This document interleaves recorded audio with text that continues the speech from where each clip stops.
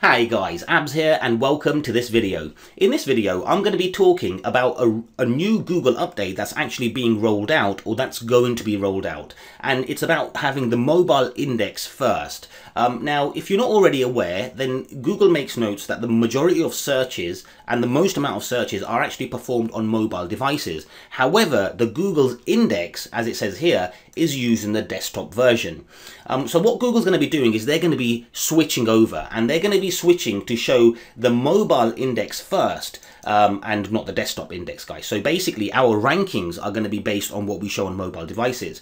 Now if you have responsive designs, guys, there's nothing for you to worry about really, apart from checking your website to make sure everything looks fine. But if you're serving things like, if you're serving some content to a mobile device and some different content to a desktop device, then just be warned, guys, that it's going to be your mobile device and your mobile listing that's going to be actually used for ranking inside of Google.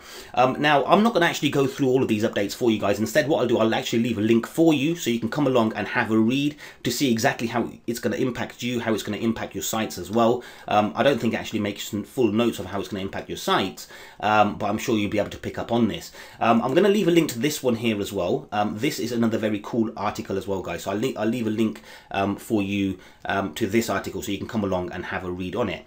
What I'm going to do instead though in this video, guys, is show you how this is going to dramatically impact me personally and my sites, and how it could affect you and your sites, and how you can be in a position to check this beforehand and put everything right before we start to see any massive ranking decreases or drops, because that's basically what's going to happen if we're showing different versions of text to different people.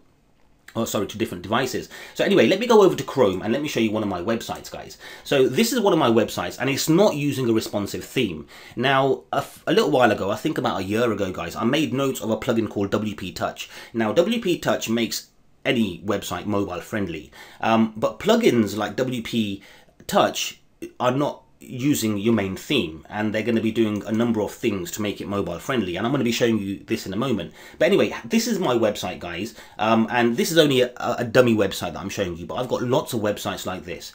Right, on my desktop website, I've got all this content, guys, as you can see. I've got all these interactive areas, I've got all these questions and how-to, so I can start benefiting from the Hummingbird update and what not you. So I've spent a good amount of time to actually put this website together. Okay, what I can do now is I can actually go, because I'm in Chrome, I can go over to a new tab and press F12, and that's going to open the developer console. And when you click this button here, guys, this one just here, toggle the device toolbar, then it'll actually show you the responsive version, and you can actually see how it'll look on a mobile device. So I'm going to add the URL here, guys, and we can see how it looks side by side. Okay, so take a look at this, guys. This is my website on the desktop device. Okay, I've got my questions, I've got my how-tos, I've got interactive content. In fact, I've got lots of content. I've got about 1,000 words on the home page. Okay, but my mobile device here, guys, it's only showing this. That's all it's showing, guys. Okay, it's not showing any content whatsoever. It's not showing my sidebars, it's not showing my widgets, it's not showing my content. In fact, it's showing all these posts. When I click on one of these posts here, for example, it's going to load the internal page, guys. Okay, it doesn't load the actual, it doesn't show the content like I would hope it to show, but it's going to load the internal page. What this means, I don't know if I can go back. Oh yeah, I can. What this means, guys, is if my website, this website doesn't rank well whatsoever, guys, so I'm not worried about this website, but I've got other websites that do. Now, if my website was ranking for multiple keywords because of all this content and because of all these how-tos and everything, guys, what's going to happen when the index changes to mobile first and it starts showing my website like this, guys? I'm going to lose massive amounts of value, massive amounts of traffic, guys. So what I need to do is I need to make sure that I'm using a responsive theme. I'm not going to be using WP Touch now, guys. I could probably make some and add some custom HTML, custom CSS to WP Touch to maybe toggle the sidebars and show them towards the bottom. But you know what? It's not showing none of my content on the home page. It's only showing links to my posts. It's not giving any value to the search engine itself to feed on my content to see what we rank for.